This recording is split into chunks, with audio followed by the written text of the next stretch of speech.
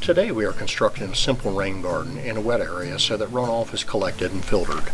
Rain gardens can be quite complex with formulas to help determine the amount of stormwater runoff so that size and depth of the rain garden can be calculated.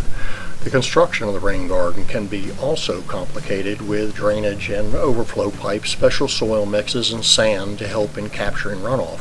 Our rain garden is of simple construction to help manage costs so that installation is realistic and affordable for homeowners. Our rain garden is excavated to slightly deeper than 2 feet. The heavy clay is discarded and replaced with a lighter, free-draining topsoil.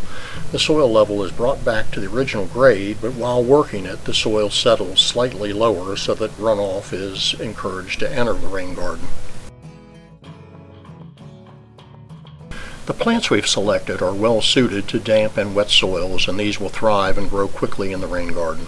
We have also selected a mix of evergreens and flowering shrubs and perennials so that the garden will be as beautiful as any part of the garden.